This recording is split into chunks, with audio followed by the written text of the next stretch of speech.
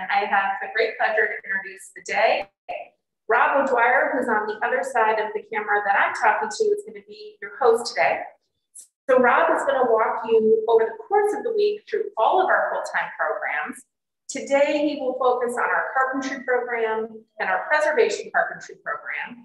And so you'll get to meet our faculty, our students, you'll see the projects that they're working on in both of those cases. But even if you know that you want to be a carpenter or a preservation carpenter, I encourage you to come back over the rest of the week because we'll still talk with bookbinders and violin makers and jewelers. And I really encourage you to follow your curiosity about the school. The stories from the different programs are amazing and you might find something you didn't anticipate. So with that one Zoom link that you're with me now, you can use that link all week to just keep visiting. We have two special programs happening also today. At noon, we'll be downstairs in the lobby of our school talking with the Art Jewelry Forum about a project called the Radical Jewelry Makeover. So if you go to our website or our social media and you want to join us for that, you are certainly very welcome. That's at noon today. And then at 4 o'clock today, there's a sort of a community conversation where I'll be back and you'll get to talk with people who are part of the school right now.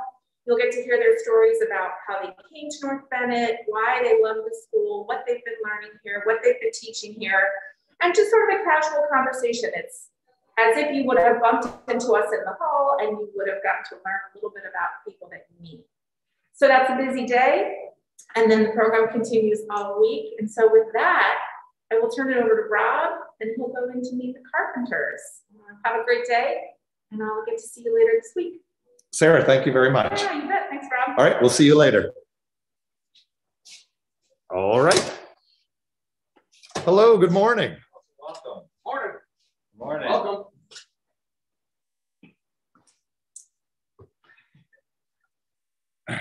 Welcome, everybody. Welcome. My name is Peter. I'm Brock. We are the two instructors in carpentry. We'll take the next hour and walk you through carpentry with some demos. We'll start with a demo and then we'll wrap up with a live Q&A. So say if you have questions, we'll take 5-10 minutes at the end to answer any questions live for you. So what we're going to demo, we're going to demo coping, hand coping. And what we have are crown molding. A lot of this you'll see at the top of a wall. So when you have a wall and a ceiling, where they meet is where you would find the crown molding. A lot of times crown molding is mitered to fit nicely because you have a profile. So when you have an outside corner, the profiles will come together and they'll match up perfectly and get nailed. Now, if you have an inside corner, so you have a wall and another wall coming in, you need a different kind of joint to fit there that to make it really tight. And that is called a coped joint. So if you were to take this profile and cut the exact shape of the matching profile, you're making a negative out of one piece and fitting it perfectly to the next piece.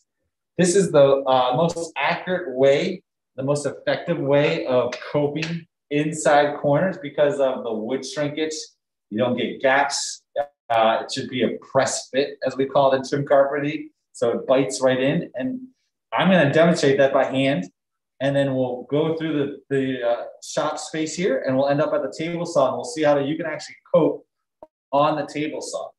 So the first step for coping is you walk over to the chop saw and you make an angle cut and you can start to see how the angle, the bottom is going to come across and meet up. So we start with an angle cut. Then, because we want to be very accurate, you're going to highlight the edge of that. Because if you don't highlight it, it's very hard to actually see that. So I'm just using the side of the pencil to put what probably won't even show up on camera, a black line right at the corner of that. So you can see this black line coming around, comes up here and around. Now I also have to do one more step, which is to square a line across the bottom.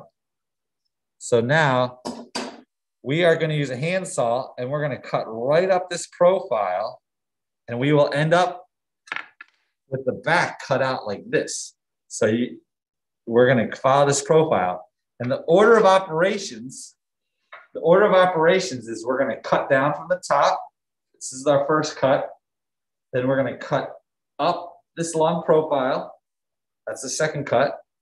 Then we're going to cut down for our third cut and up and around. So we have 1, 2, 3, 4. So let's make that cut. We're going to use a coping saw. I'm going to end up at the outside of the table here, right? So I'm going to pencil this one in too.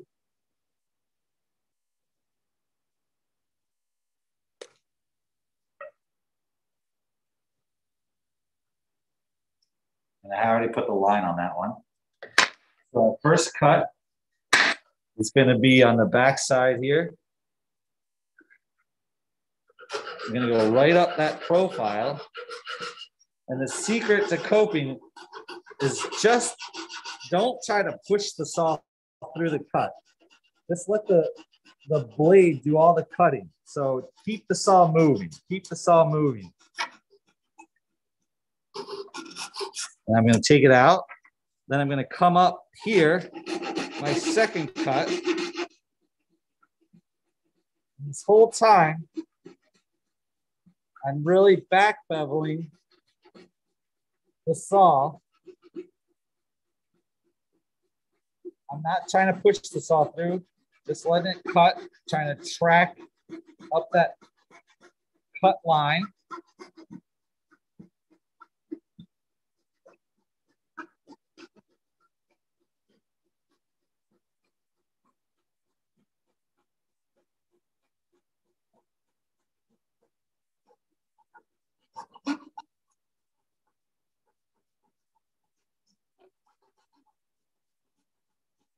Use my finger to add tension to the blade.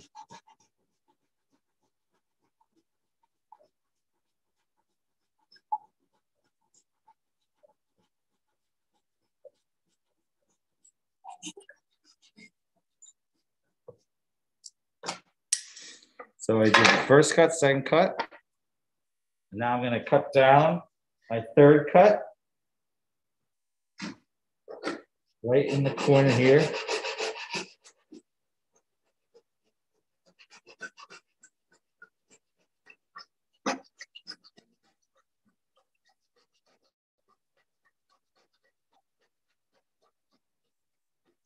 Like that. I'm going to come up and around the last profile.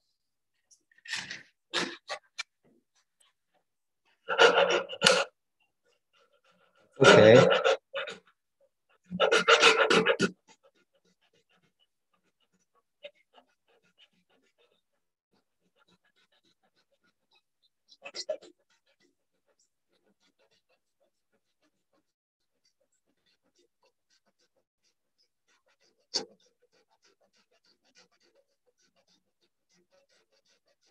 Back cutting the whole time.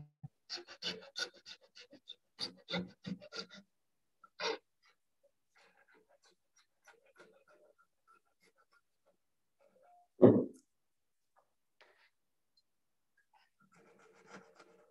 we go.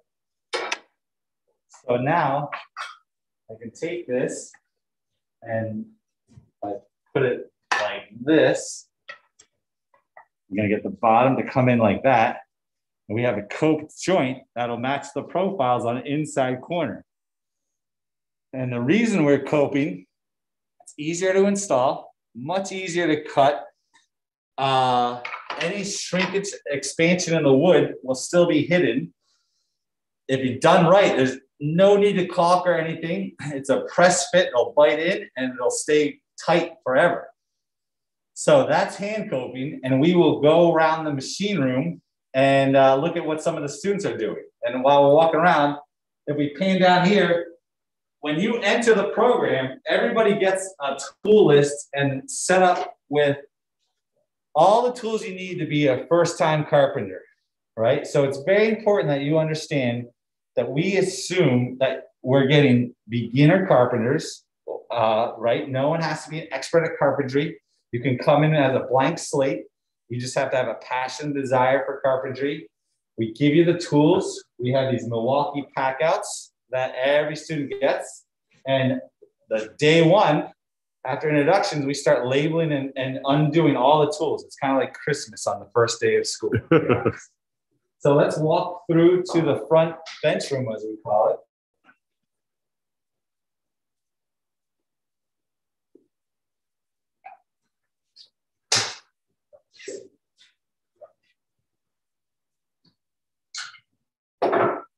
So in our bench room,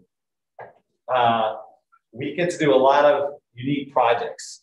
And it's important that you understand that our goal is to introduce you to everything you need to build a residential, like, family house, a house in the suburbs, a house in the city, to make additions, and roof framing is part of it. So one of the units that we go deep into is hip roof framing and gable roof framing. Other topics that we cover are obviously wall framing, 6 on center and 2 foot on center, so floor systems. We cover stair building, introduction to stair building, so you build a full scale set of stairs. We do cabinetry, so you'll be introduced to how to build, like, kitchen cabinets or building cabinets. All the cabinets you see in the shop, whether the cherry cabinets out front or any other cabinets, were built by the students over the years. So we really do try to give you a little vignette on all the topics that you need to know so that you can have a career in carpentry. Here are the students we're finished up hip roof framing this week, and we're gonna trim those out. We're gonna go into the machine room, and we'll try coping on the table side.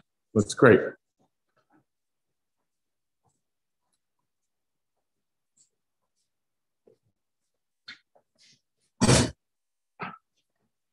Thank you, Peter. Hi, everybody. Hey, Brock. We're on the backside. Sorry. You're good? Okay. So you just saw with Peter how you can cope with a handsaw. So a more traditional method for coping profiles, whether that's crown molding or chair rail or baseboard cap, wherever you've got a profile in a piece of trim on a building, you can cope with a handsaw in order to get a nice inside corner fit. That's one of the keys, inside corner fit. There are 2 other methods that we cover predominantly as a department, using a grinder to cope an inside corner, as well as using a table saw. So let me show you how to cope with a grinder real quick. Bear with me for a second as I gear up. As always, with everything we do, we try to have a focus. I just Rob, who's holding the camera for us, just threw his safety glasses on. Everything we do, there's always a focus on making sure that we have safety with the students in everything we teach. So making sure that we've got appropriate protective equipment, personal protective equipment, so your PPEs.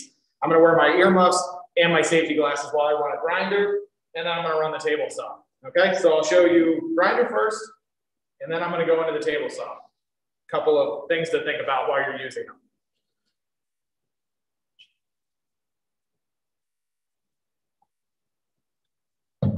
So just like with the coping saw, I've got to think about the direction of the material, the grain that I'm working with, and ensuring that I'm using the tool in a safe way. This is just a regular 4.5-inch angle grinder that I've outfitted with 2 24 grit sanding discs that are back to back, so I can use the tool in either direction. Okay, I'm going to use this to remove all the material and get a nice coped edge just like this one. All right, here we go.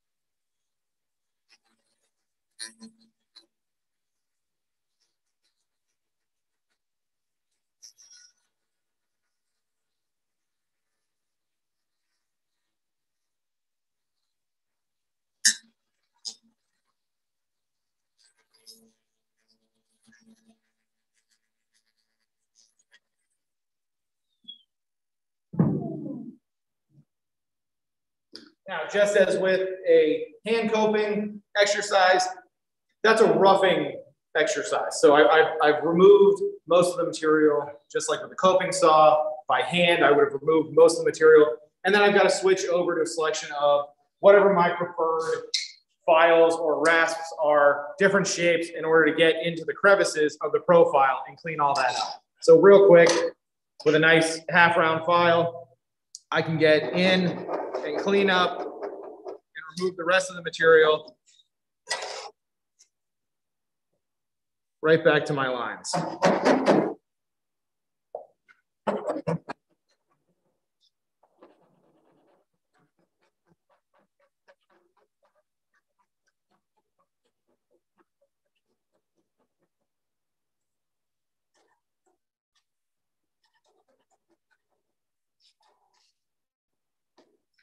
And I'll use my one from before. A little idea as to how that's going to look. A little more fine tuning and adjustment to put into that one, but you get the idea. A nice, slightly faster way using one of our mechanized tools that we have with us in the shop.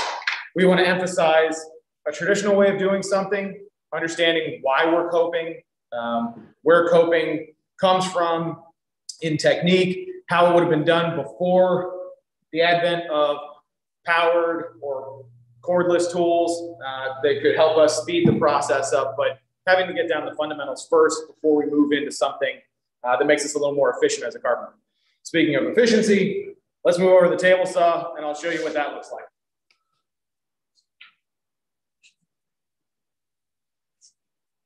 So the table saw is an option for me when I've got a piece of stock that is what I'm going to refer to as flat back stock. So it's a flat back, it's meant to sit against the wall. It is not a sprung profile. A sprung profile being something like crown molding that extends off of the wall. So it has a spring angle to it. Where it sits out, it would meet the ceiling and the wall and make a nice detail at the top of the wall. Something like this profile here is flat back. It's designed to sit flat against the wall. It does not lean out again away from the wall at all. Because it has this flat back on it, it's an ideal choice to use on a table saw. Let's see how that would look. When I go to use a table saw, just like when I'm using the grinder or using a coping saw, I have to pay attention to the material. I have to make sure I'm not removing too much material at any one time, putting too much lateral force on the table saw blade, making sure that I'm removing just a safe amount of material, not putting too much pressure on the table saw blade, and not wanting to destroy the material while I'm working on it. Again, safety first, safety glasses on, ear protection on. Normally, I'm going to leave it off for this time, but normally we would also turn on our dust collection system. Better for our saws, better for our lungs if we can get all the dust out of our tools while we're using them. But I'm going to leave it off because it's a very loud machine inside this echoey chamber we're in. Thank you, Brock. Okay, here we go.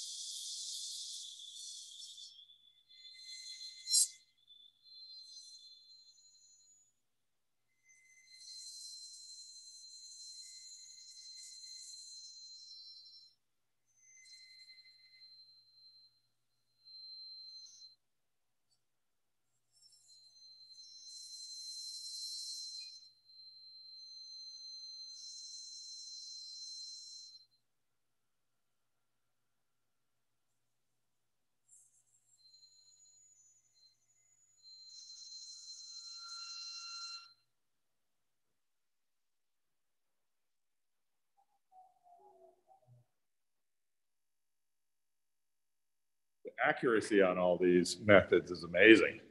So just like with my coping saw or with the grinder or a jigsaw or a table saw, it's a roughing exercise.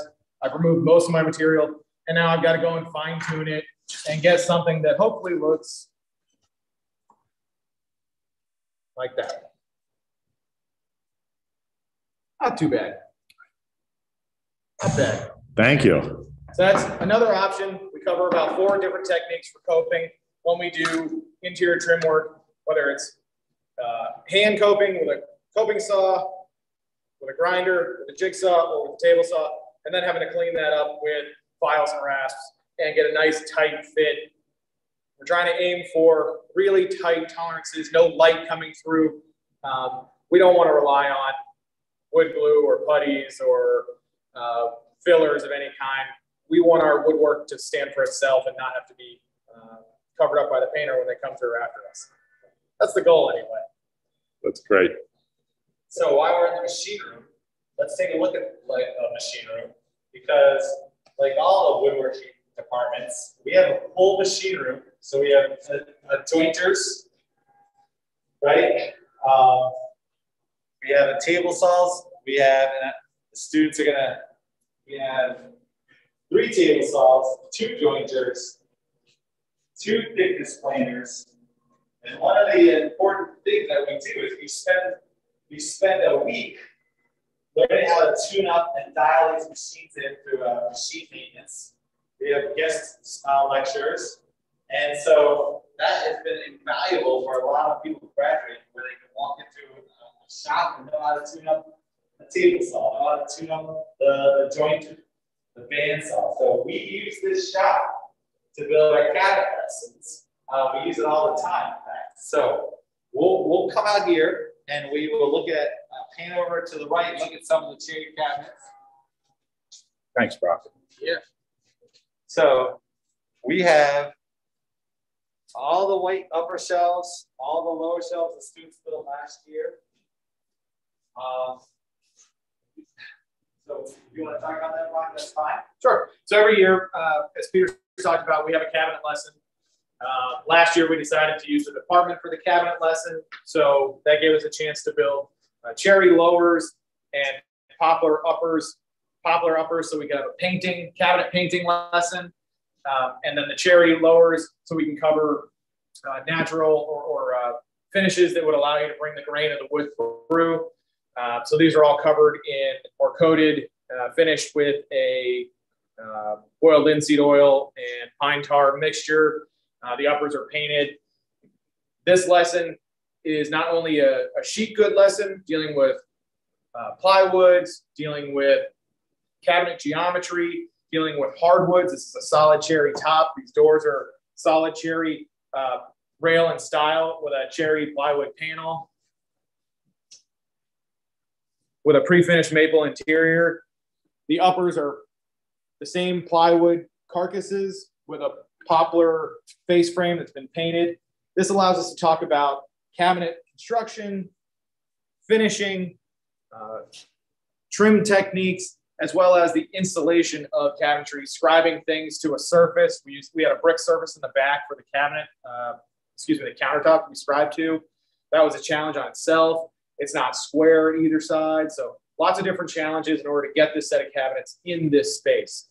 Peter talked about earlier, as we were walking out of the machine shop, that students learn how to maintain the machines. It goes back to everything we do. There's fundamentals, and then using the Sloyd method from North Bennett Street, you're building on everything. So you're learning the fundamentals of how to sharpen your tools by hand so that you have effective block planes and chisels as you're using them while you're doing trim work, while you're framing. You have to have sharp tools. Well, same thing. When we go in to use machines, if you don't know how to maintain the machines, then we end up with poor quality work coming out of our machine work. If we don't keep our joiners and planers really well tuned up, well, then you're going to end up with subpar material coming out on the other side that you're then trying to make cabinet doors or cabinet countertops or sawhorses out of, no matter what it is. Even if it's something as simple as a toolbox or a set of sawhorses, we have to make sure that our fundamentals in the techniques we're using to build something, as well as the techniques we use to maintain our machines and our tooling, all have to be up to par, up to our standards, so that we can move forward and progress and use that Sloyd method to learn something, try it again at a more intense level, and then progress past that. Thank you. You want to take us out to the front? Yeah. So we know that you're coming into the program. You're coming into the program as beginners, and that is absolutely a great reason, a great place to come to North Bend as beginners. We know you're going to make mistakes. We want you to make mistakes. We want you to make a mistake, and we'll make sure we have extra stock. So these rafters, we don't buy the exact number of rafters, we buy extra so you can practice cutting them. We demonstrate, Brock and I will demonstrate the cut. We'll talk you through like how we're holding our fingers, how we are actually looking at the blade when we're making cuts. So a lot of knowledge can be gained online from like YouTube and just Google, right? We've all done that. But the reality is, it's the combination of the knowledge with the muscle memory in the hands and the ability to visualize to execute the work. That's why you come to North Bend, because you want to learn the hands-on component, not just this is a hip roof, this is a hip rafter, but how do you do the math? How do you hold the framing square? How do you even use the skill saw to make a nice cut coming down the end of the rafter tail? So part of the whole program is actually, we will go through, and the students will be doing this right after Christmas. We go through a week of learning CAD drawing through SketchUp. So you will have like basically one-on-one training through online. The students after Christmas will stay at home for the week after Christmas. They will jump on a Zoom meeting every day, and for several hours a day with breaks to work independently, they will learn SketchUp online. So you will go through and be introduced to SketchUp. You will be drawing not only like the roof frame, but the next iteration of this framing is to build a small room with doors and windows and drywall and finished floor. So stairs, we will go through all the steps. So CAD is also a very important part of our program. It's not going to make you an expert. It's just going to introduce it to you. And students have really run with that to help them in their career. So besides the roof framing, this will be dismantled. Then we build the small room. So we cover installing windows and doors. We cover how to order windows and doors. We know that a lot of people are used to going to Home Depot, which is fine, but we'll introduce you to lumber yards, which brings to bear like a relationship with the lumber yard, where you learn how to interact with the sales rep. You learn how to call up and ask questions like, what's the material you might recommend for this, or how to order material. So there's all this nomenclature, these terms associated with carpentry, like what's a 16 penny nail? Why is it 2x4, not 2x4, right?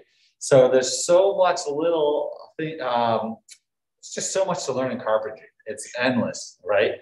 So we start out slow and then we ramp up. And at the end of the year, we go outside to do real world projects for real clients that are paying real money with a contract and everything else. And we spend about 2 months. The clients this year, we're going to build a full kitchen and remodel the whole kitchen and rebuild a back wall with new windows. We are going to go to another client and they have horses, and we're going to build some sheds, that small buildings for the horses to go into in their paddock. We're going to get into timber framing. So we try to introduce timber framing. That's both Brock and I love timber framing. So we do try to get it, if there's time in the curriculum, to get timber framing introduced. There's just a ton of information to cover, but we know we're all starting from the same point, like how to read the tape measure, how to put a little arrow next on a piece of wood to clearly mark where you're supposed to cut. So sometimes the students are always asking, like, what are our tolerances? Our tolerances are that you split the pencil line when you make cuts. Do we think you can do that right off the bat? No. Do we think it'll take a year and then some? Sure. But we're here to encourage you to work to that tolerance where you're cutting the pencil line with your skill saw, right? Where you're learning how to read plumb with the bubble on the level perfectly in the center. And all of that just takes time and experience, and Brock and I are here more than here to help you gain that experience. We're trying to give our students the skills, the fundamentals, and the background to go and work in any aspect of residential construction that might be of interest to them. Whether that's working with a trim crew or a framing company or a general contractor that's doing foundation up, we're really looking to give our students the skills, the knowledge, and the techniques necessary to jump in with any company. We want to ensure that you find a part of residential construction that is that captures your interest, whether it's trim or framing or decking or roof work or stair construction. There's something in residential construction that will appeal to each and every one of our students. And we're trying to give you the skills necessary to go and jump in with a company that specializes in that so that you can start your career in the direction that you were hoping to. We're trying to make sure that you have a well-rounded residential construction education so that you can jump in with any crew, no matter where you are in the country, because we get students from all over the country that are coming here to learn from North Bennett Street School instructors, and then are going to head back home. We have a student right now from the Mid-Atlantic region who's looking forward to heading back home at some point and working in residential construction in the Virginia, Maryland area. We want to give somebody the skills. It's not just a Massachusetts education that will allow you to take those skills and transfer wherever you want across the country. But it focuses on a repetitive, Sloyd-based residential platform framing construction background, giving you all the skills, bringing in great guest instructors, whether that's on stairs or building science or building code compliance. We're trying to bring in the people with the specialized, nuanced information from the industry that can give you the upper hand when you head out in the job market, trying to get a job, and to be impactful with whatever company you join as soon as you leave North Bennett Street, so that when you leave here in May, you're able to jump right in with a company and be a member of the crew and not have to worry about catching up. You have to learn their lingo, but as soon as you're on the right page with the folks you're working with, you're right in. That's what we're aiming for. So, yeah. So some of you are sitting out there like, I'm going to pay a lot of money. I'm going to come to school. What's the job market like? So one of the benefits of coming to North Bennett is that you get plugged into the alumni and student job and commission board. So every week, at least for the last 2 or 3 years, about 2 or 3 jobs in carpentry are posted every week to the password protected job board. So students can jump on there and look at what's coming through. Students can jump on there and say, oh, there's somebody in my town that wants a door rehung or wants a little cabinet built or wants a deck put on. Brock and I are more than happy to help you, advise you on how to do that. But the reality is you would have to not want a job right now in carpentry. The carpentry, if you at all been paying attention to the news, is just red hot. Like, so we have contractors calling all the time asking, can we get students? Can we get students?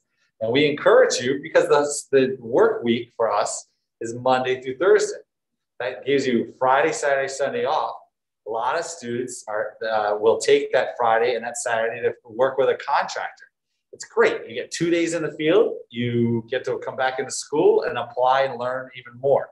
So yes, there is a very strong job market.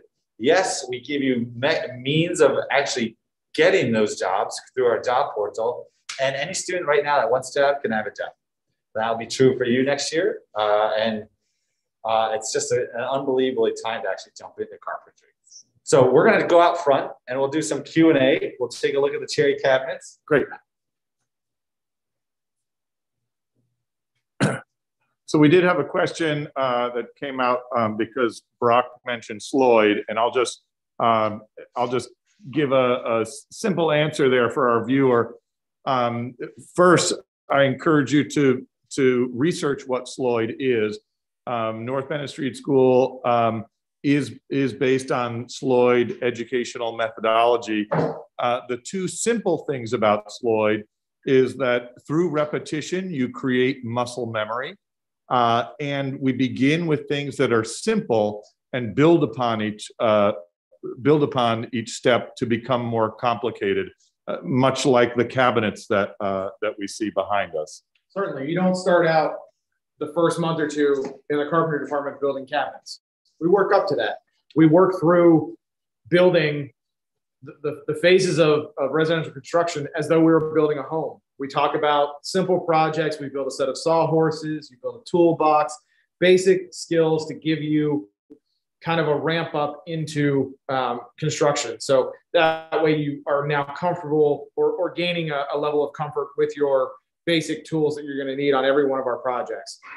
From there, we're heading into framing, floor framing, wall framing, roof framing.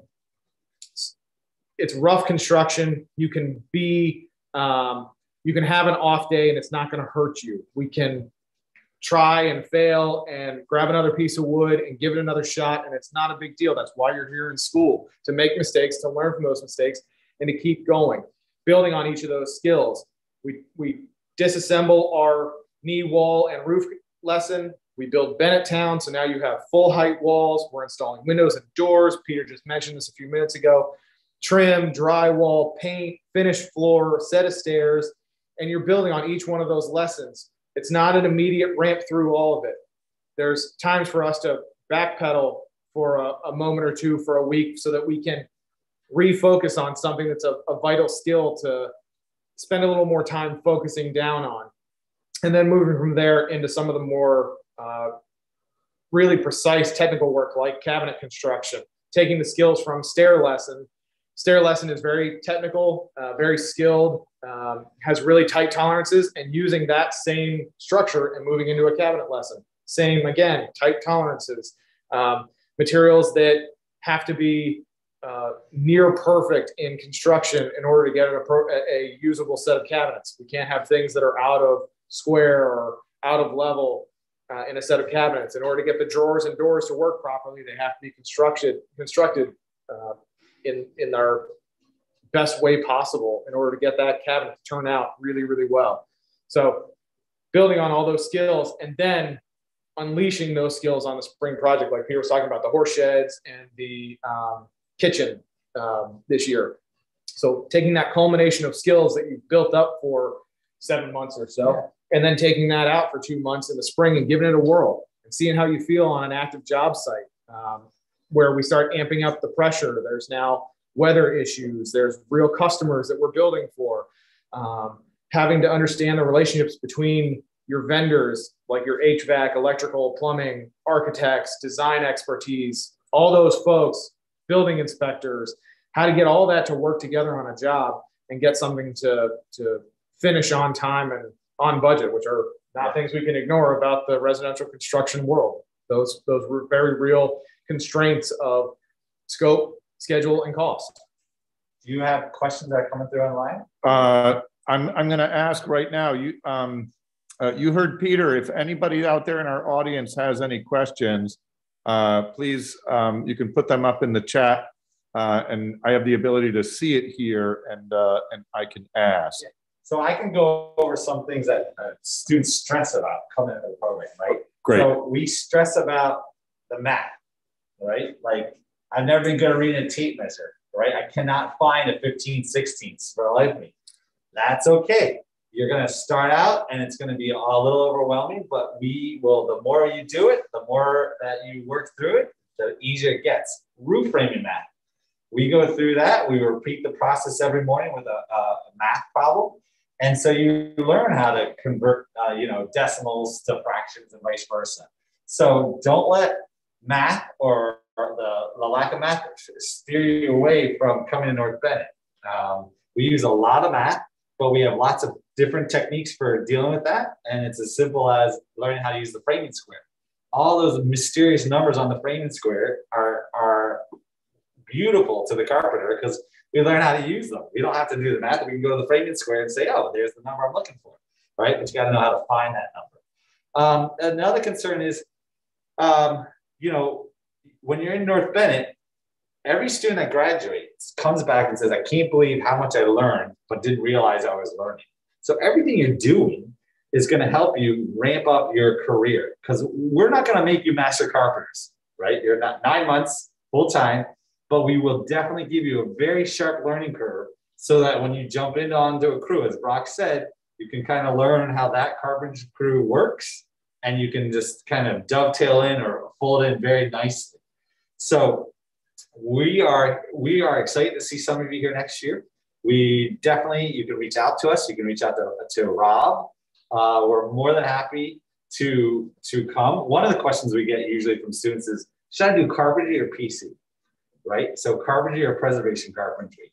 Carpentry is 9 months, 1 year. Preservation is 2 months. One of the advice I suggest is that you look into the textbooks that we use. So we use a textbook for carpentry. They use the same textbook in PC, preservation carpentry, but they add on to it some other books. If the carpentry books, just like learning modern tools, modern machines is what really gets you interested in carpentry, that's probably the program for you. If taking out a wooden hand plane or an axe and reading through books on how they did it in the 18th and 19th century, if that kind of speaks to you, then maybe PC is the angle you want to go to. So don't be afraid to reach out and kind of just have a conversation. We'll end up talking on the phone, and we can talk through what program might work for you. But yeah, we've had a really good time. Really appreciate you stopping by, and we hope to see you next year. That's great. Peter, thanks so much. Rob, real quick, please. Please understand, if you're looking into one of the programs at North Bennett Street School, it doesn't end when you're graduated, when you've left here, excuse me. One, we get a lot of students that repeat programs, that come from one program and go to another. It's not uncommon for a carpentry student to head down to preservation carpentry and spend another 2 years in the building. But if you choose to graduate and move on and start your career, the relationship doesn't end there. We are constantly in communication with graduates who've been out in the field working and are reaching back out and saying, hey, how can I reconnect with school to come in and help out? Also, hey, this is what I'm up to. Can you send some more students our direction? I like the company I'm at, and we're looking for new carpenters to join us. We're always in connection with our alumni, trying to get them to come in and help us improve the program and help them keep going, give them more connections out in the working world, make sure that they are happy and healthy and successful wherever they've landed after they've left the North Bennett Street School building after graduation. So it's a 9-month program, but it doesn't end after 9 months. Your connection here at school can stay with you the rest of your life. Yeah. So that's great. While I have you, Rob, you can look at some of the previous projects, right? Yeah. So, we're going to talk about just trimming out, right? So you have a frieze, a soffit, a fascia, like a shadow or shingle mold and a drip edge, right? We're going to get into the field to do that. This is actually exactly where the students are that you've walked around the roof systems. They're going to install the soffit and the fascia on their little models. So we get into that. We're using 1 year, they were able to go out to the satellite campus and build sheds. That was one of their projects. The big thing about carpentry is we want to use as much modern tools. So we're looking for like the cordless drill, the cordless saw, the cordless that. That's the way the industry is going. We're moving away from corded tools. So you're going to get cordless tools. In our pack outs, you're going to get a cordless skill saw, a cordless jigsaw, a cordless drill, and a cordless impact gun, right? So you're going to get set up with quite a lot. We have a lot of the corded, so we have corded chop saws that you can use. We have all the tools you'll need, right? So here's another project, a spring project, in which they build a garage for somebody out in the field. And this is exactly what we're trying to get you to ramp up to, is to go out, do modern framing, modern tools, and to rock it out in the real world, right? So we get into a little timber framing. A lot of times, what is timber framing, right? So timber framing is nothing more then joining wood together using mortise and tenon or traditional joints with wooden pins. So a timber frame stands up without metal fasteners in it. Post and beam, that's another phrase. Post and beam is where you have big metal steel plates kind of gusseting the timbers together. So post and beam, we don't get into that too much, but we definitely try to cover a little bit of timber framing. Why? Every house that you do an addition on is going to have timber frame, right? So if for 200 years there's timber frame in America, when you open up the wall to build your addition, you're going to be looking at a timber frame. So we get into timber framing. The last photo over here is we get into stair building, right? So you're going to build a full set of stairs. You're going to learn how to describe the skirt board. You're going to learn how to put in the risers, the treads, and do all the math behind that. And you're going to have a chance to work through that process in small groups. And it's just yet another skill set that you're going to ramp up to use in the real world. So we think our department is pretty darn special because we get you for 9 months. You get to see where you are a year later and off and running in your career. We have, thankfully, we've had plenty of students that just come back naturally and want to speak to the students that are in the program. One, because a lot of students are like, we're learning all this. They get to apply it in the classroom, but what's it like in the real world? All the students that are coming back talking about it say, you know, absorb as much as you can here because you use it almost from day one, right? I have a student this year that's working on a job site, and he was working with somebody else that was new to carpentry, and they were trying to pick up the stack of lumber. And my student said, hey, you should try it this way, because he had just learned it like 2 weeks earlier, how to carry the lumber and get it up onto your shoulder the easiest way possible. So like tiny little things like that you just don't even think about. No one's sitting there on YouTube how to carry a pack of lumber the right way or how to shrink wrap lumber up the right way. But that's the reality, right? There's so much learning. Just when we get deliveries, how do you take a delivery of lumber and offload it quickly and keep it out of the dirt? Meeting on tours. So we will go to a lumber yard, as I mentioned earlier, but we also go to a sawmill and we see how a tree turns into our 2x4 stock, and we meet the owner. So, I mean, one of the greatest things about North Bennett is it's not just carpentry that you're coming to join. You're joining the North Bennett community. Brock mentioned that, but that includes like all these vendors that we have, right? So we have sawmills and we have electricians and we have HVAC. We have just a whole web of unique specialists in their trades that we can call on, and we can do project tours with some of our advisors who are contractors that graduated. So it's just an amazing resource that allows you to plug into the North Bennett community. We cover a lot of ground in 9 months. What does the day look like, right? So the typical day looks like 7:30 on the nose, we start. And I'm going to tell you right now, you might as well know, 15 minutes early is on time is late. So we start at 7:30. We go to 9:30. We have a coffee break. We go to 12:45, and we have a lunch break. The day we clean up starting around 4 o'clock, and we're out of here when we're cleaned up by 4:30, right? One thing you need to be mindful of is all these projects that happen outside, they're great, but you have to get yourself to that project, right? You are 100% expected to drive and be on the job site at 7:30. The job sites we try to keep within the 495 interstate beltway of Boston.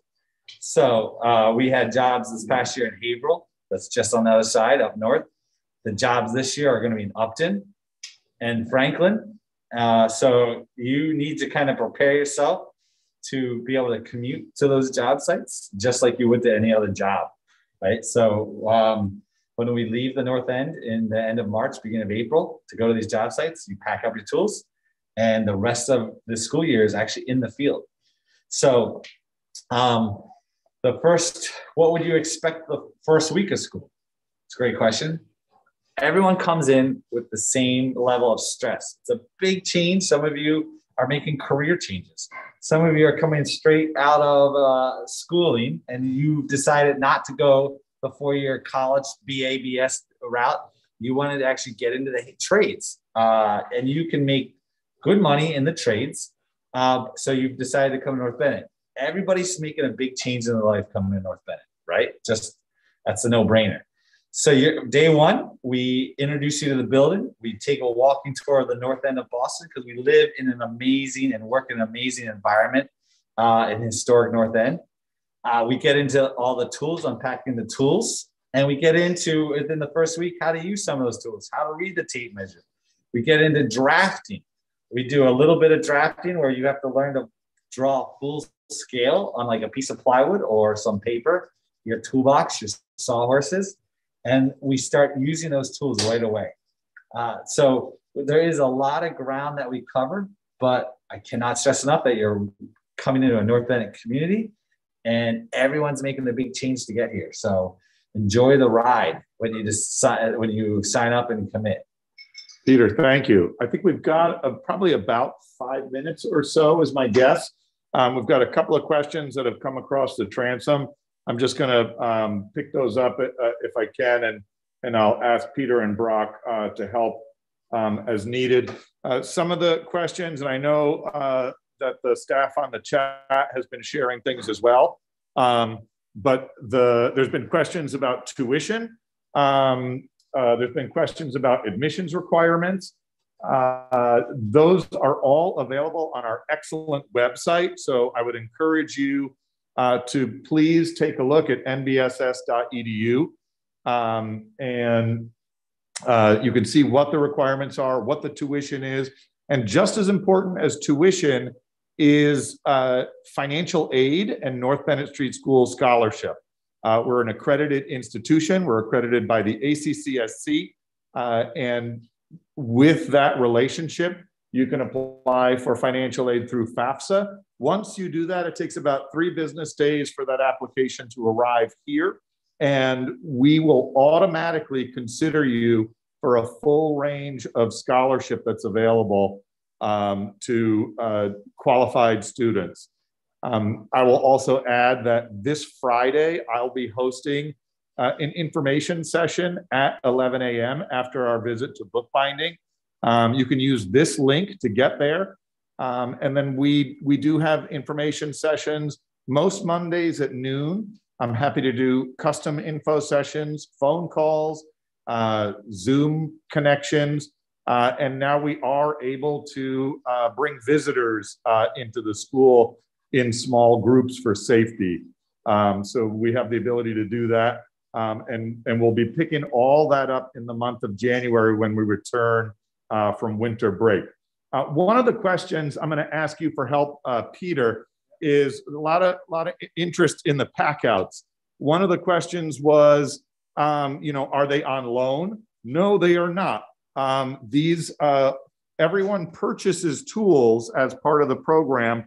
Information about the cost is on the website.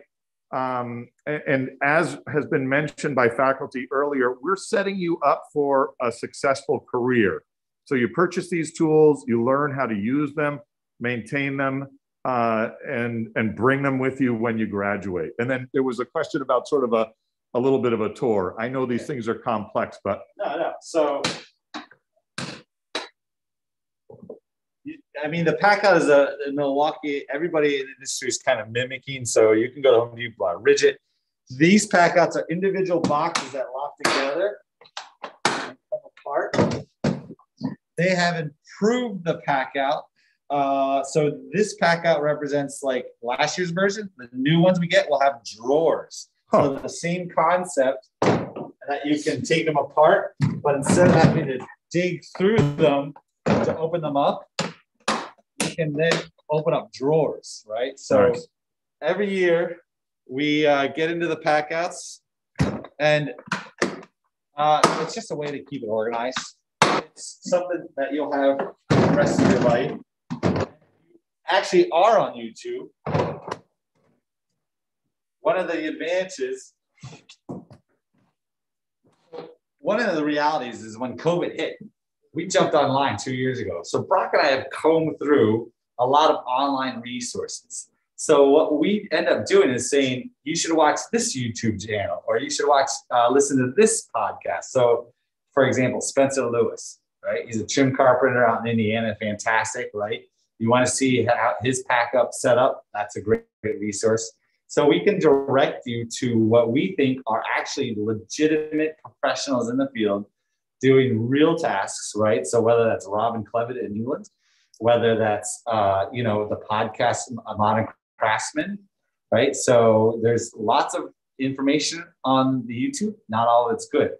So come to us and we can tell you how to find the best YouTube channels. So we hope to see you next year. We're really glad that you spent the hour with us. And give us a shout out to us. Give us an email, contact Rob, and we'll be in touch. Peter, thank you so much. Brock, thank you so much. No problem. Thanks for coming. You got it. All right. So that is our visit to the 9-month carpentry program. We want you to stay tuned. Right after this, we're going to show you a project that we worked on for Preservation Carpentry. We pre-filmed that one last week because we had some scheduling challenges. So it is in a very similar format. We also will be staffing the chat as we were earlier. And then as Sarah mentioned at the top of the hour, this is a great week for visiting everything at North Bennett Street School. At noon, there's the Radical Jewelry Makeover. You can visit our website and there's a separate sign up to attend there. And then there's also In the Making, which is the topic is about people's connections to North Bennett Street School and experiences. So please join those and join us for Preservation Carpentry up next. And the balance of the week we'll be visiting bookbinding, jewelry making, violin making. And thank you so much for joining us.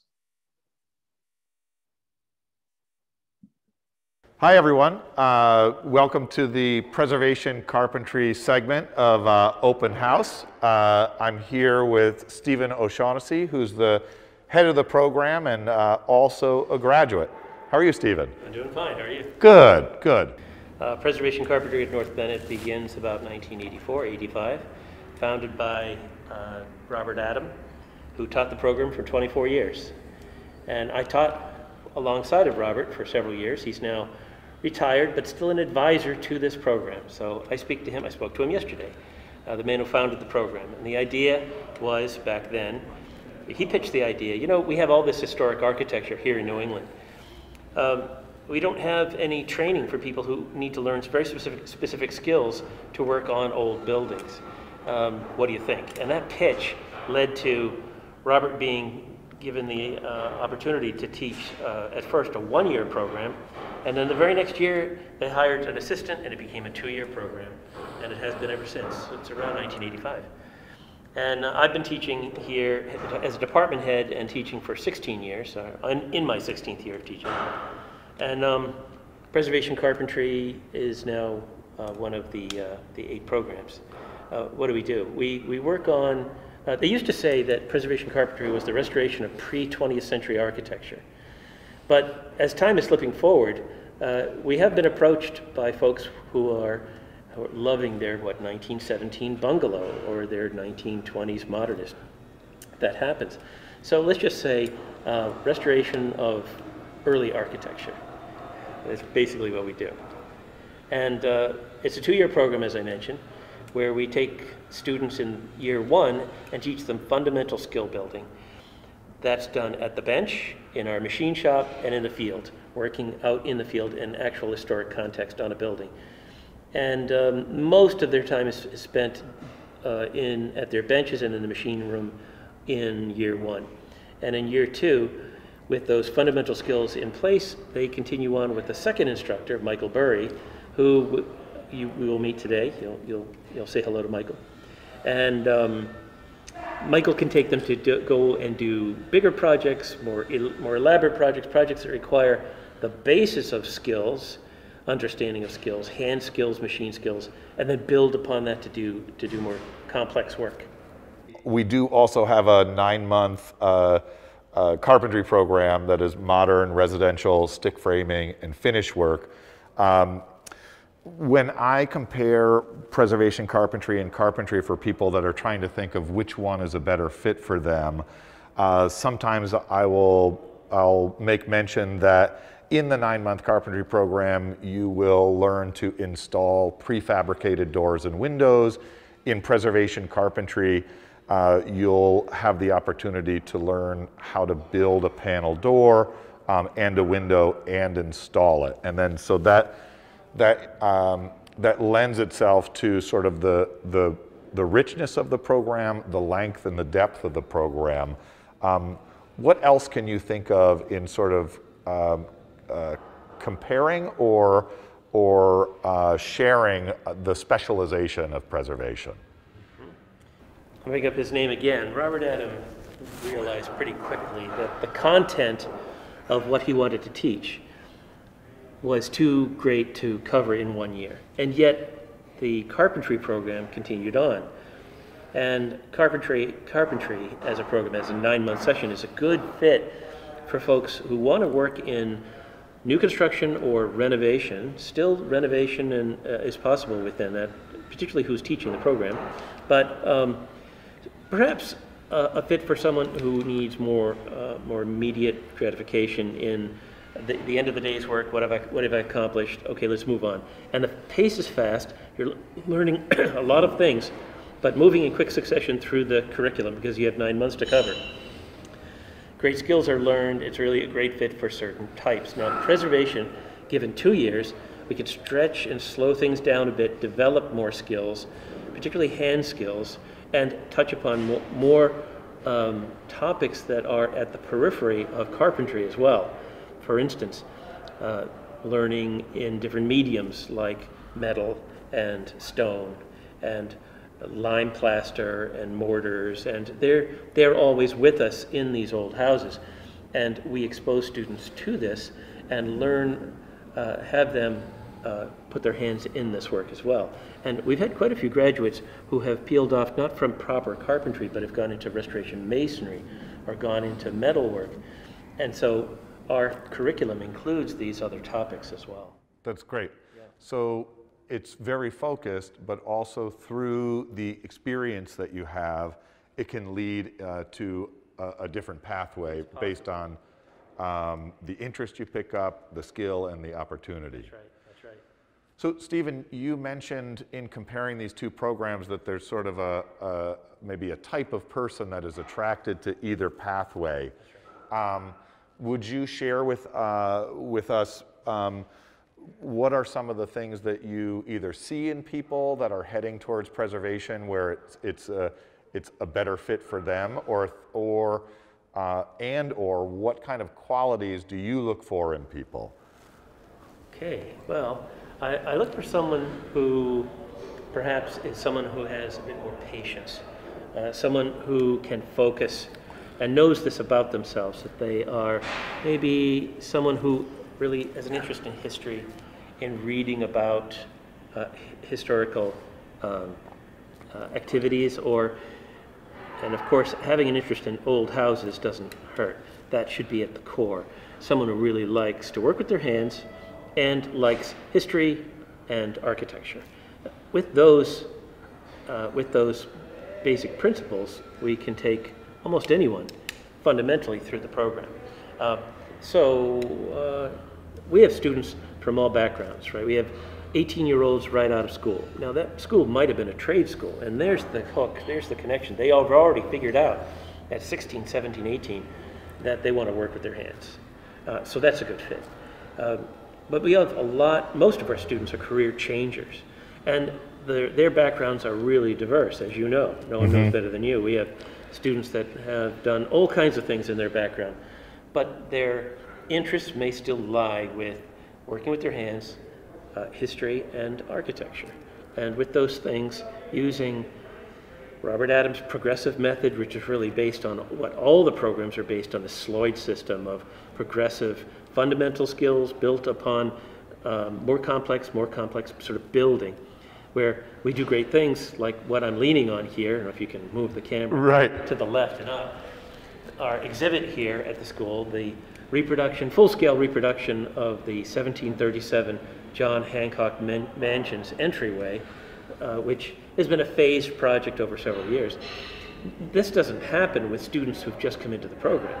This is a second year activity after the skills have been laid down, and they can then go and do great things like build doors and windows, do carving, elaborate carving, laying out proportions. This exhibit is great as a showcase for all the things that we do. One of many things that we do. That's great, and I love this project. Connected to my last question too, around candidates for the program, we get a lot of questions in admissions about, do I need to have construction experience before I come here? And I think when I started here, I looked at this program as almost a kind of like a graduate program in some way, where having construction experience could be very helpful. But over time, I think working with you, Stephen, we've been able to identify that there's a spectrum of people where maybe transferable skills or something else. So would you speak about that a little bit, about what experience you might be looking for from people as well? It doesn't hurt to have someone who has been paid to work with their hands, has a tool belt, experience working on job sites, have worn a tool belt, own tools, understand that environment. It certainly does not hurt, but in no way is it required. Because, again, we start in such a basic way. We start here in this building in the opening days talking about tools and even restoring vintage tools. And there I start to see in my students whether they have this aptitude, which is all we need, is the aptitude to understand that if something is broken, not working, missing parts, can we bring it back? It starts at a base level of the actual tool, which has the capacity for being an heirloom tool to last for them and be a great part of their kit for the rest of their career. And was probably already in someone else's kit and is 100 years old now. So anyway, I use that as the analogy to just look at students who have a background that does not include construction, but they are following my lead and are getting it. You can see the lights are going on, and they are following the program.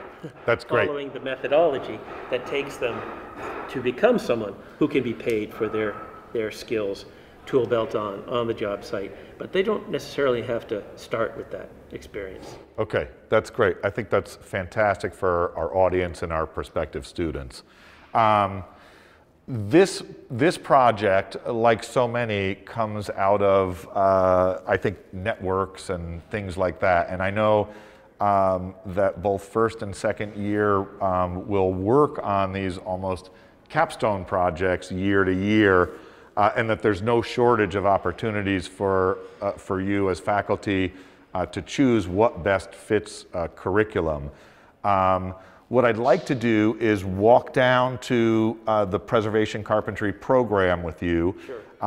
And maybe as we go, could you tell us about how this project, the John Hancock door project, came to be? Very good. That's a great lead, because you know my answer already. Rob already knows why this is such a special project for our department. Is because of the connection that I drew years ago. I used to work for Historic New England, and they have been a partner organization to us, the largest house museum organization in the country. There are a few employees that work there full-time as preservation carpenters, doing what I did when I worked there 16 years ago. There I learned of this great loss to Boston, to New England, and really the nation, which was a loss of this amazing piece of architecture in 1861, which was the home of John Hancock, one of our founding fathers, and the first signer of the Declaration of Independence. When that house was being threatened to come down, there was an outcry across the city, "Save the John Hancock Mansion." There were posters across the city, and it became a movement. Sadly, the house was lost, but what that did is it sort of became the launching pad for the idea of preserving our early architecture in America.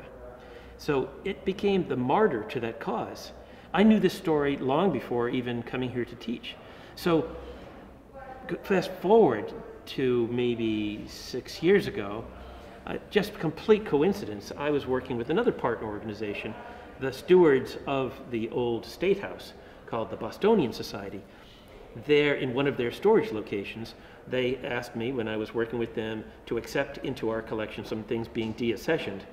Would you like to see the front door to the John Hancock Mansion? And it came as a complete surprise, thinking it exists, one, and you saying it's here, oh yeah.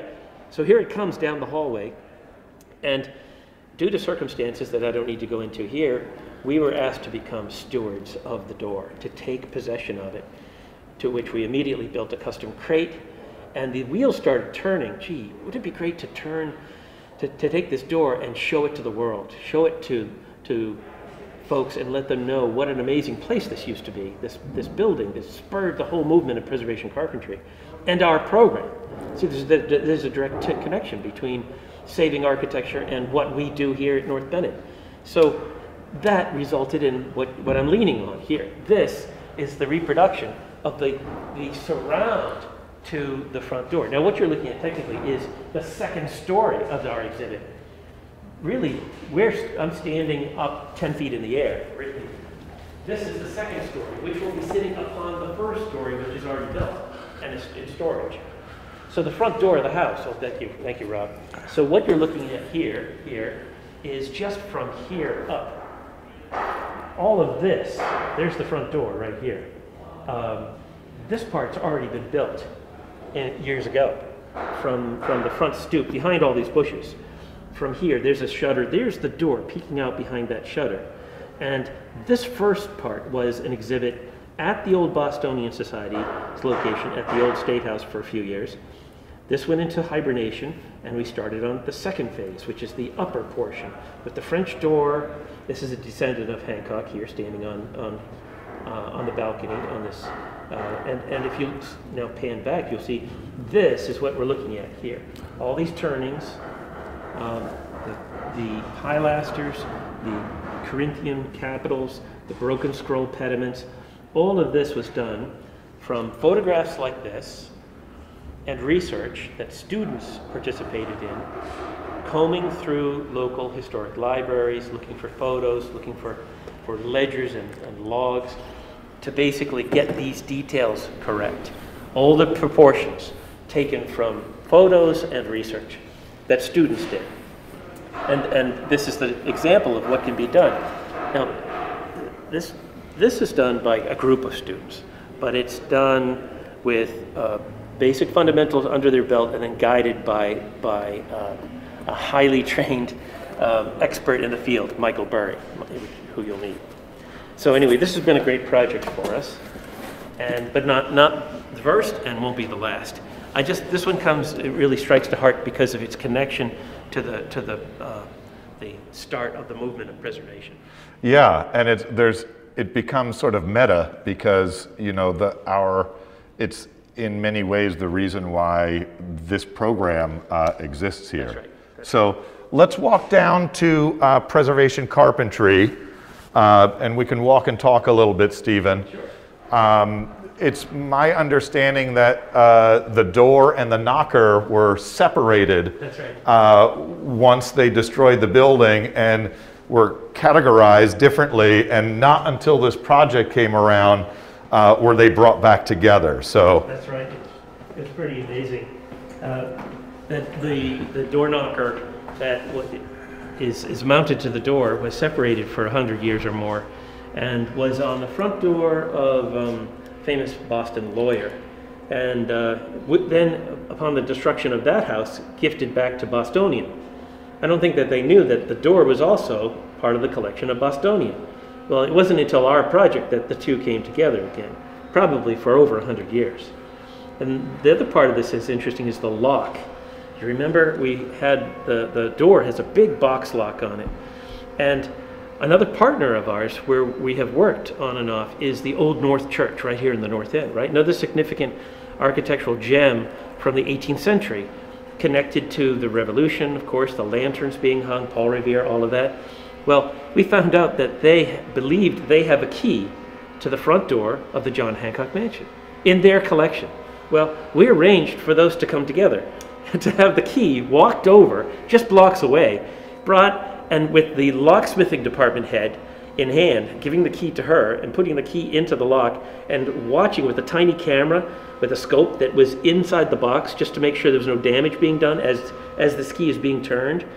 We got we got confirmation. We had the key to the front door of the house, a key that was probably, you know, either in John Hancock's pocket or someone working with someone assisting him. Wow. Yeah, these type of connections, and the way to work with other departments is always great too. Yeah.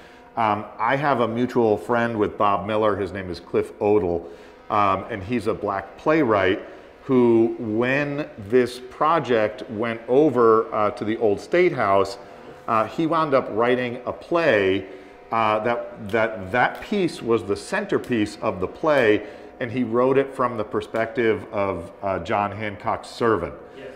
And so in this way, we can never tell the life that is given in addition to what the work is that we've done. And I just think it's such a lovely story that we focus on things here that sometimes are so specific, but there really is a universality to the work. So that's right. And sometimes they take a life of their own and take you on a path that you hadn't expected. Cool. So we're coming down the hallway to the Preservation Carpentry program. They have a project that they're working on right now that involves a lot of machining, and we'll go through the machine room, but a lot of times when I'll give a tour, I like to stop in this hallway because, like the Hancock project, we can see some other projects here that the program and Stephen have been involved in. The First Parish Church. So here's a poster showing you the front of the building. We worked on this building for several years. Phased restoration of windows. Part of the curriculum in the first year of the program is historic window sash restoration.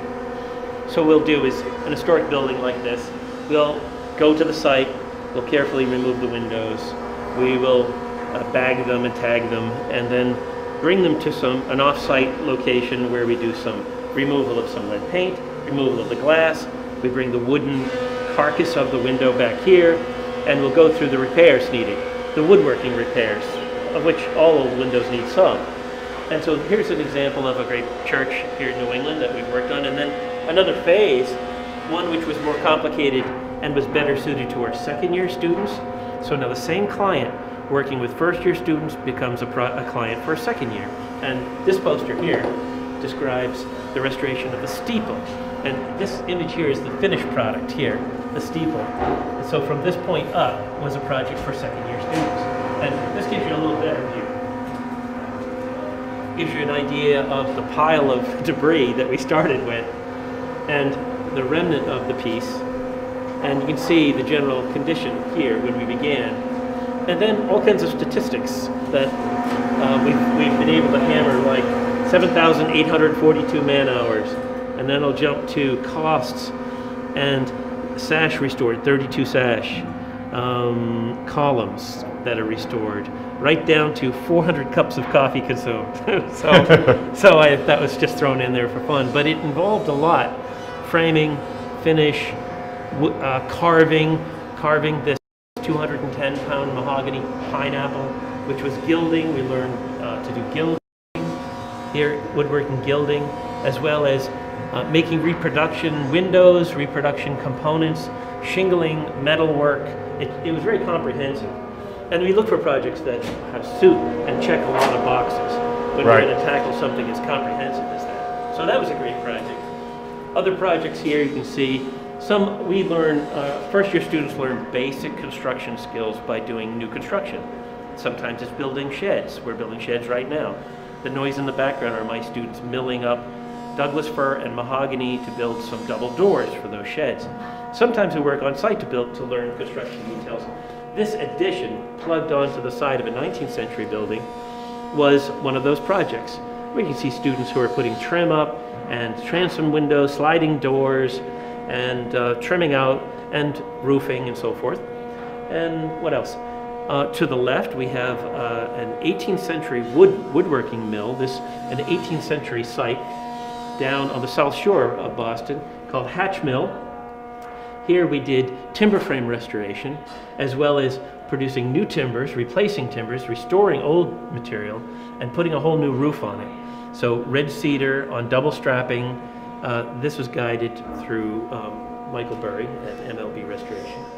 And so that was a good project too. Anyway, yeah, lots of stuff here. Wasn't the Hatch Mill unique because the saw was, I don't know if it was reciprocal or like for its time, it seemed to be a unique kind of saw to be used. So this is the Hatch Mill is a great site because it's a remnant of earlier technology with a 7-foot sash saw, up and down water-powered sash saw.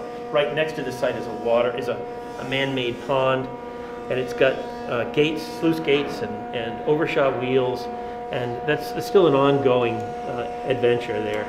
Great. It needs more time, more money, but we're connected to it, and we're happy to work here again. Cool. Showing you some of the sash work. Here's a student all suited up, masks and Tyvek suits, pulling windows out, and some timber framing work over here. And this barn, I think, is from sometime around 1720. 1791. I was close. So this barn here in this image is 1791, and this was sort of finishing up that big project, which was the restoration of the barn, and it went from foundation, stone foundation, timber frame repair, new construction timbers if needed. It was swinging axes and hewing logs into timbers. It went everything all the way down to making shingles. So it's very comprehensive again. So what you see here in this tent, and another shot here, these students are on shaving horses, and what they're doing is producing pine shingles. And then they go up to a planing bench and then up onto the roof. So in this image, this roof is being constructed, and it's being done completely the way it would have been done in the 1790s. And I think while this exercise is not something that happens for every single class, the concept of this exercise where you're going to take a yellow pine log and break it down to a place where you're making shingles for the specific project and then putting them on, this ought to resonate with people as the type of work that they're attracted to. Right. Let's go inside. Okay, it's going to be noisy. Safety glasses on. Yep.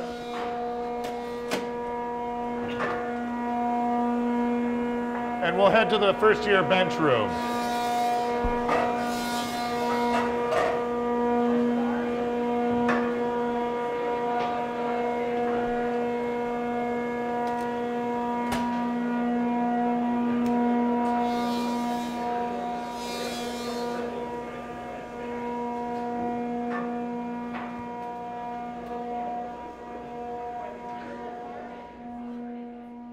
How are you?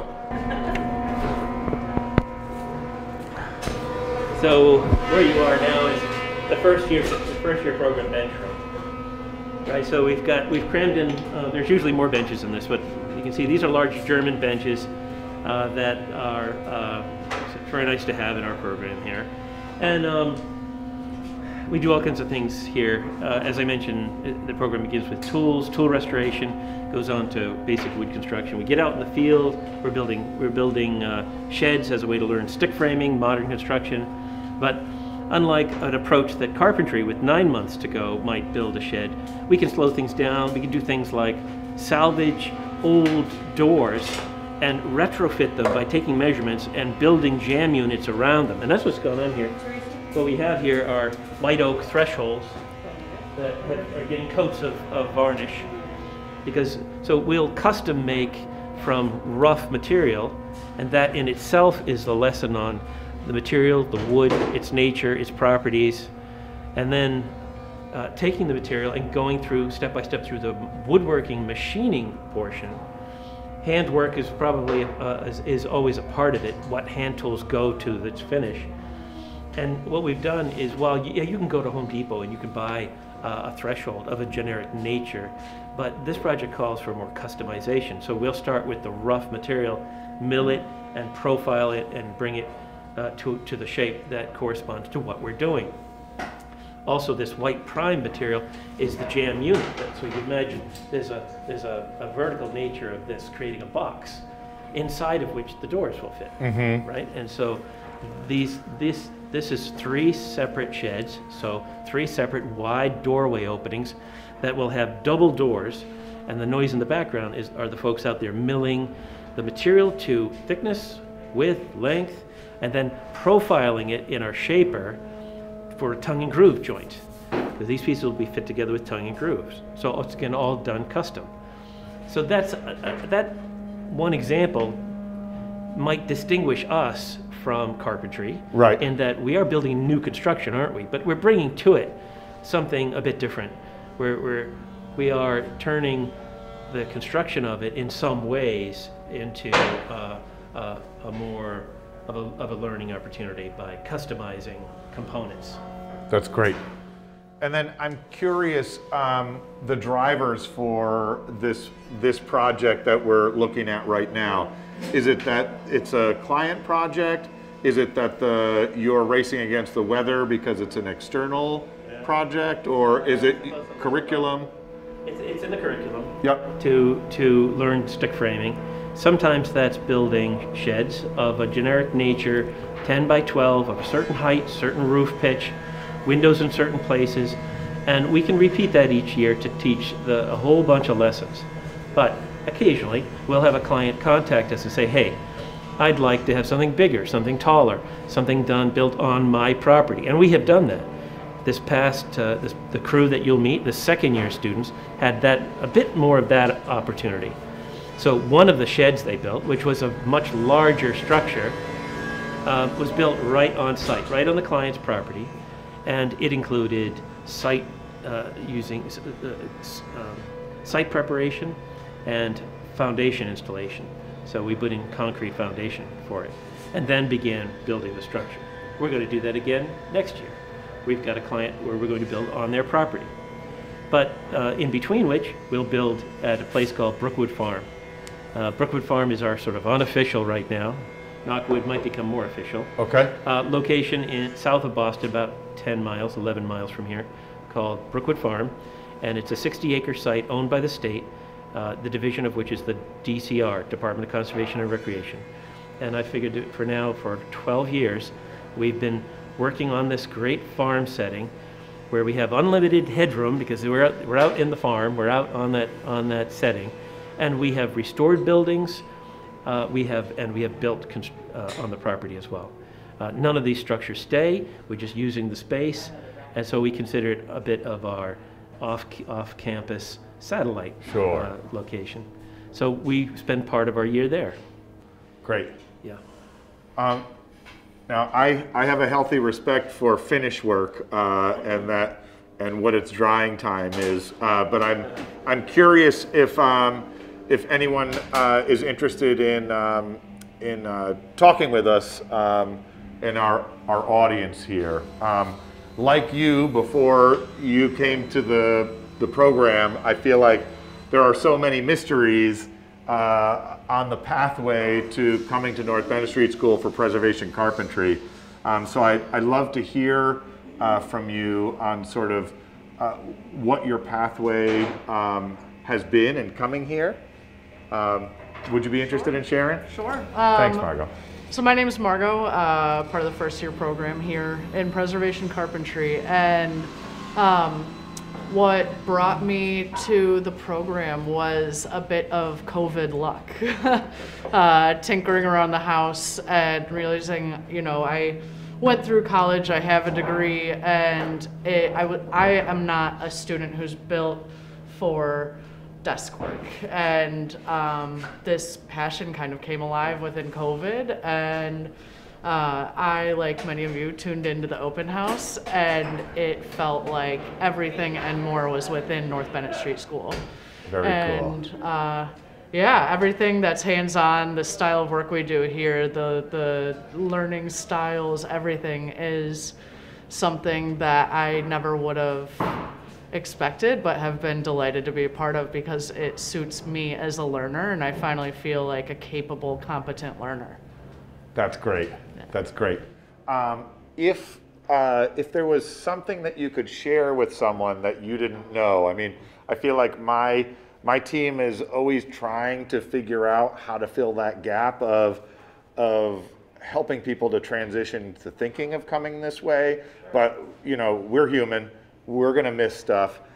From your perspective now, you know, what are some things that you could, like advice that you could give to someone who is thinking of coming in this direction? The advice that I would give is that you do not need any specific skill set to be a part of this program. You can come in, and the way that Stephen is as a teacher and the ability for growth is extraordinary. And if you really are interested in something like this, this is the opportunity for you to step in and come into your own, even with very, very minimal experience like I had, and learn and feel extremely competent. And it doesn't take much but the passion, and I think that sets the school apart, is that every single student here has the same passion that I came in with as well. That's great. Thank you so much, Margot. Thank you. Hi, I'm Teresa, and I am a preservation carpentry first-year student. I watched the open house last year, like you folks at home were doing now, and was uncertain about the program. I was interested, and I think I even attended a summer open house with Rob, and I was still kind of skeptical and not sure if I would have the skills to be here. I don't come from a construction background at all, and I've been a flight attendant for 18 years. I'm still currently a flight attendant, and the transition has been a huge one and continues to be. But like Margot said, the growth potential in this program is like exponential. You come to school every day and you're doing these things that are completely out of your comfort zone sometimes, and you just can't believe you're doing it, and it's amazing. You know, I am learning to use table saws, and I'm learning joinery and things that I've always wanted to do, and it's amazing. I couldn't be happier that I'm here. It's challenging, but I think it is so rewarding, and I'm so glad that I kept my curiosity when it came to the open house and the info sessions, and kept asking more questions, and ultimately went with my gut feeling was, this is the place for me. How are you, A? Good, how are you? Good. Will you share with us a little bit about your story, about how you kind of found Preservation Carpentry as a program to come to, and kind of what the process you went through in order to make the leap to come here? And yeah, I'm A. I am the kind of person who would do this program probably. I really like doing something really tedious until it's totally finished, and tuning something to perfection, and that has been, it hasn't been so much of a learning curve for me like other things have, but I come to this program without that much experience, a little bit of shop experience, teensy tiny bit, and I think the thing that really served me well before I came to this program, and what I would, the knowledge I would share, is doing 1 or 2 intro to woodworking classes before you come here. I think it's nice to have been in a shop situation where you are tasked with, taught how to use the machinery, how to mill wood, and how to cut on a table saw. I think helped send me into this experience with a lot more confidence. And it's one of those things, you know, you spend a couple $100 and really see whether or not you want to do this. it's a great point. Yeah. Cool. Yeah.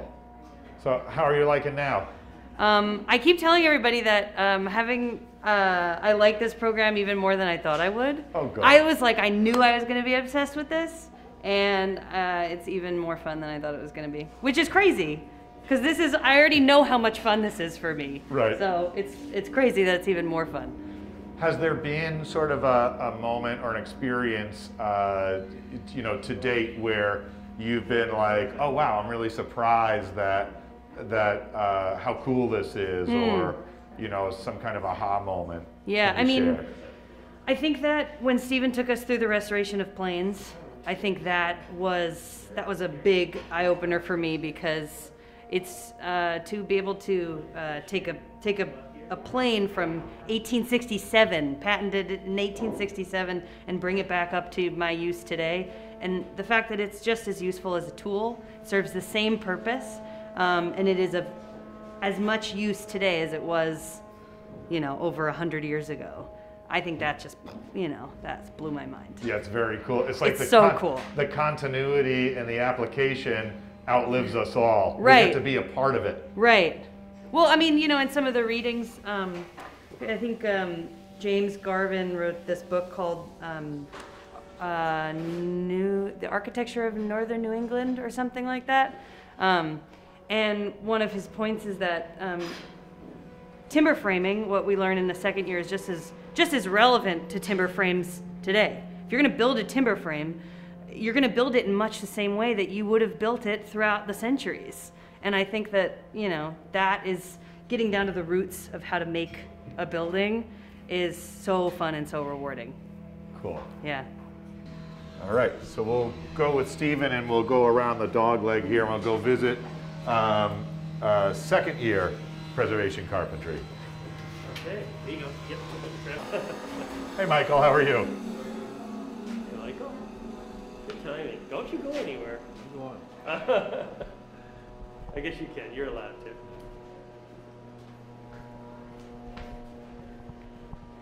So where are we now, Stephen? We're in a sort of a hybrid space in our department. It's a combination machine shop, but it's also bench space for 3 students. So behind me there's one of these benches, but to the left, behind these plexiglass screens, is our lathe, one of our lathes, which isn't being used right now, but when it is, we've got these screens because there's somebody sitting just a few feet away. So this space is more flexible, where most of the time it's bench space. Sometimes we need the specialized gear like a lathe, or around here, this hollow chisel mortiser machine. This mortising machine is plowing out these mortises in these plank frame thresholds that are being made in second year students. But right next to it there's a drafting board, so this is a bit of a flexible space for us. Hey, how are you? Good, how are you? Good, thanks.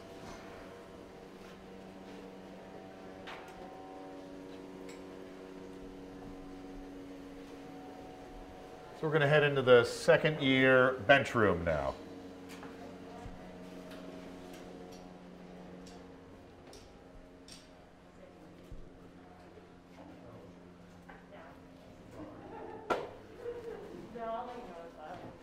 No, it's good though. It's big.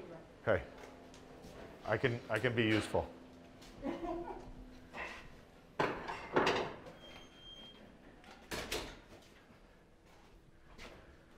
And what do we have here, Stephen? Michael, why don't you? Michael! This is a Michael project. The Michael project.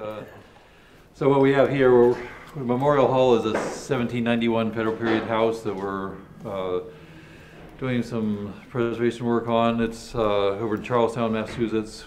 It's been converted over to, in 1886, the veterans from Civil War purchased the building and they turned it over to their Veterans Hall. I think Steve might know more about the history of it at this point, but what we're doing is we're restoring the front facade and the side elevation to the look it had in the 1888 through 1920s time period. So we're taking down parts of the plank frame windows and restoring the sash to the 1888 time period, repairing the plank frames and the clapboard and front door surround, and so all that is being reworked and preserved. That's great. So all the students are taking on different parts of the project. Some are doing clapboards, some are doing, most are doing the plank frame windows. As you can through the bench room, you can see all the parts that we took off the original 1791 windows are in here, and these are the one. There was only 4 that we could really restore back to full use. And the other ones you're going to have to reproduce? Yeah, we're reproducing the rest of them. So you can see the patching in to replace elements that have been lost or broken away over the years. You know, they need little rut pockets that might need to be filled in. So each one of those is part of the curriculum in terms of just, you know, repairing something and keeping it going for another 100 years or 100 and some odd years. So this makes me think about the concept of sustainability in construction. And I think I've heard Stephen say before that there's really nothing more sustainable than wood. And as I look at these windows that are being reproduced, this thought occurs to me. Will either of you talk to that concept? Well, yeah, I mean, in terms of green building, there's kind of a movement back to, you know, sustainable building practices, but you know, the most sustainable building is one that already exists, and these are all produced, you know, without any fossil fuels. You know, they're done under water power and human power, so you know, and they exist already. So keeping these buildings continuing on into the next centuries, you know, makes a lot of sense in terms of, you know, environmental awareness and sustainability.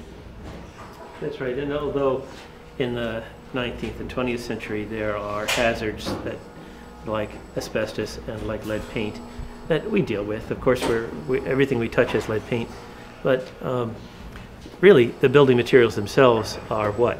They're wood and glass and stone and naturally mined lime and horsehair and wood, of course. So these in some ways are healthier homes, these vintage homes, and they are adaptable to modern living and should be protected and preserved and work. And you can even work around what would otherwise be strict code compliance on new construction. Most towns allow you to work an historic building into a livable context by approaching code, and we've done that many times. In this particular case, this is a hall essentially. It's more of a space that is a nonprofit. They're a nonprofit organization, and so I'm sure that in another context, perhaps if it was still a private home, even so, I think that the owners would have been allowed to make some restoration and recreation of original parts and not have to put in a set of new windows into the building. So we're giving the front elevation, which is our responsibility primarily, the front elevation, a facelift and reviving and restoring some of the original components. But talk about the windows. So the interpretive time period, which was dictated by both the client as well as their hired preservation consultants and preservation architect, came up with that 1880 something time period. Yeah. Yeah.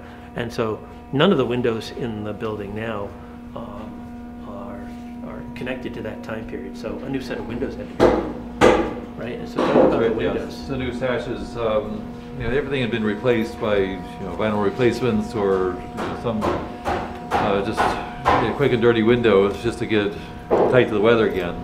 And so we're taking those out and reproducing the sash that once existed there, Victorian sash, so 1888 time period, 1/1 sash.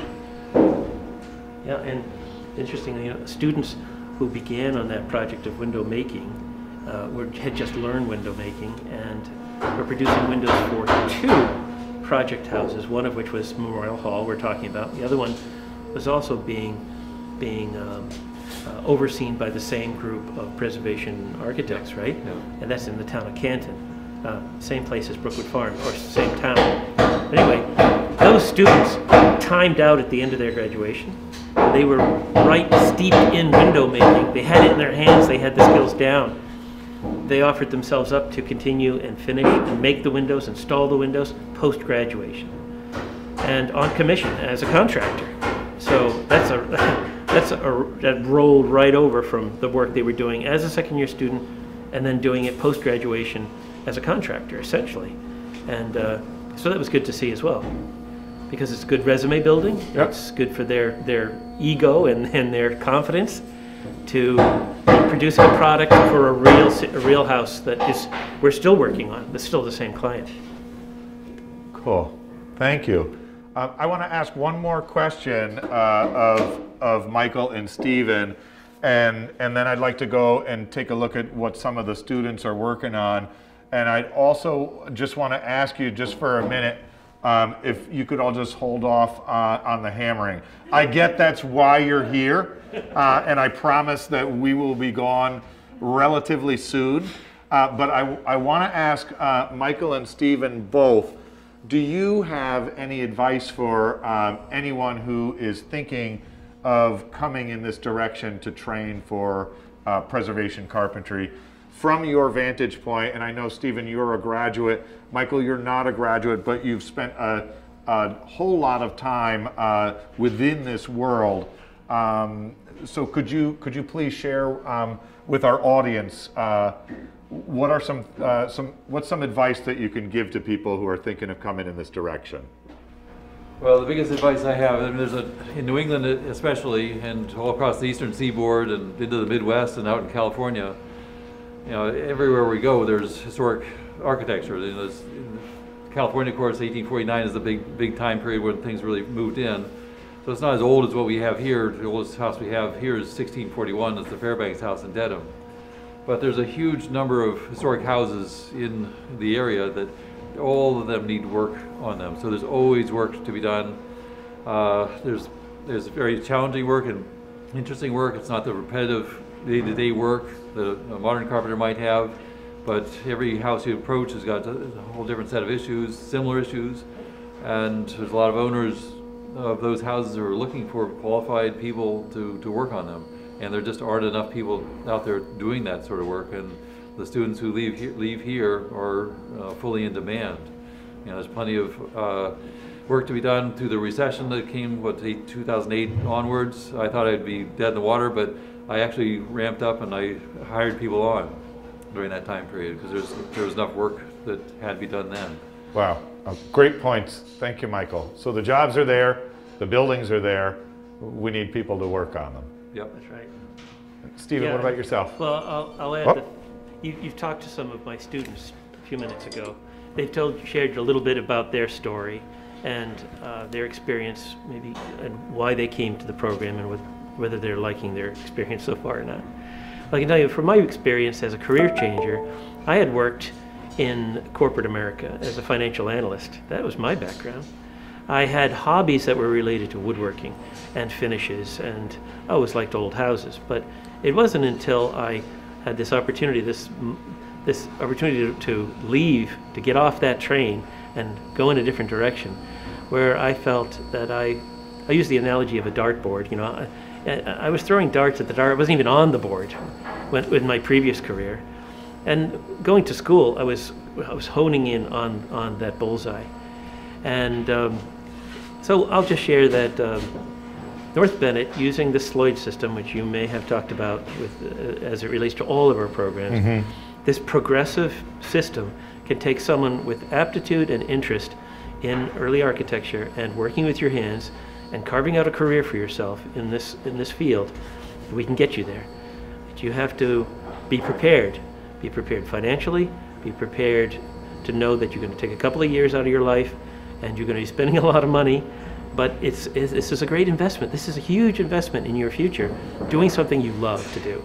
And I can say, as an instructor and contractor, that really, I know it seems sort of hokey, because I'm just like the slogan the school is using: if you do what you love, you do what you love every day, or something like that. And that's really the case.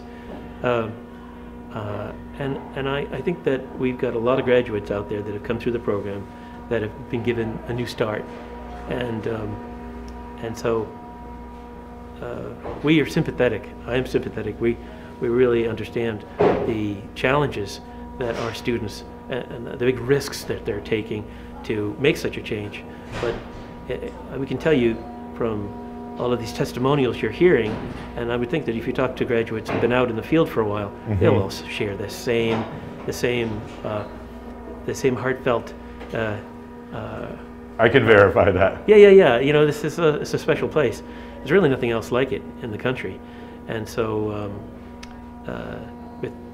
with knowing that, you'll know that you found safe harbor here, and you'll learn a lot, you'll work hard, and you'll develop really good skills that will pay off. You'll be able to go out and be that specialist in the trades. You'll have new construction skills, true, but you'll be able to really hone in on this early architecture that we love so much, and take it back to your hometown, your home state, and maybe be the dominant force in your neighborhood. So anyway, that's great. Yeah, I appreciate the tour and You're welcome. all of your insight. Thank you so much, Stephen You're welcome. and Michael. so go say hello to some second-year students, see what they're up to. Any volunteers to speak with us and show you what you're working on? That's great. Yeah, so as you heard, we're building some new windows and window frames for Memorial Hall, and this will be the sill of one of the new frames. Right now I'm just cutting mortises for the vertical stiles, and yeah, we've been working on this for a couple weeks. This fall we built a new small structure in sort of a 18th century New England timber frame style. Yeah, what else can I say? I'm curious because I think one of the things I recall about you as a person is I think you have had experience in construction, preservation. Yeah, well, I'd say the proximate cause, perhaps, of my matriculation is my father-in-law is a book dealer who deals in especially trade catalogs and trade books, especially for preservation. So that's sort of how I heard about this school and really became acquainted with the notion of a specialist in preservation. But long before I got engaged or married, like my first job in high school was as a carpenter's assistant. I've always worked with my hands. I went to a good college, but I just really did not get any joy from the sort of jobs that set me up for, and so I went back to carpentry and ended up here eventually. That's great. I appreciate you sharing your story. We've talked with a lot of people that have not had a lot of construction experience, so I just wanted to kind of round that out because I think we have such diversity and experience from people as they transition here. I wanted to make sure that we heard from you. I'd say my experience has served me well, and also read a lot. There's so much to read about this stuff, and it's really so interesting, and it constantly redounds to my benefit that I've read this book or that. Yeah. Great. Thank you so much. Yeah. Well, what are you working on? Share with us. So I was just sorting through the clapboards for Memorial Hall in Charlestown for that project.